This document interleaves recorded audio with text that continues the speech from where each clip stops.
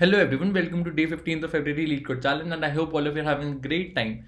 The question that we have in today is single number. Here in this question we are given an array of integers wherein all the elements of the array appears twice except one such element.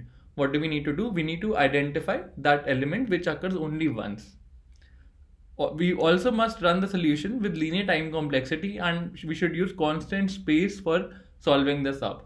As the question said, we need to use constant space. So what will be the most appropriate solution for this? XORing will be the most appropriate solution for it.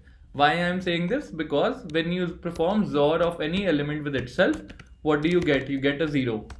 And when you perform the XOR operation of 0 with any other element, what do you get? You get that element itself. Using these two properties, we will apply on the complete array.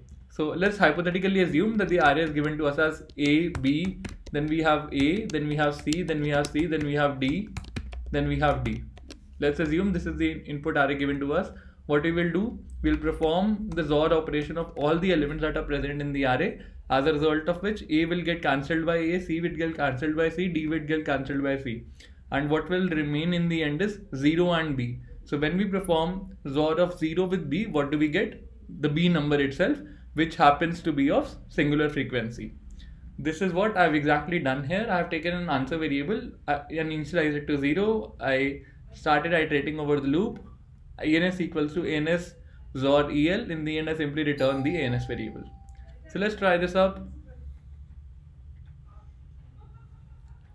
1 millisecond, 95% faster, pretty awesome.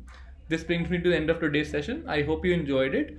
Also, in case you ever have been in a dilemma to choose money versus quality work, then this video is for you. I just published it today and I really hope you have a great time watching this up. Thank you.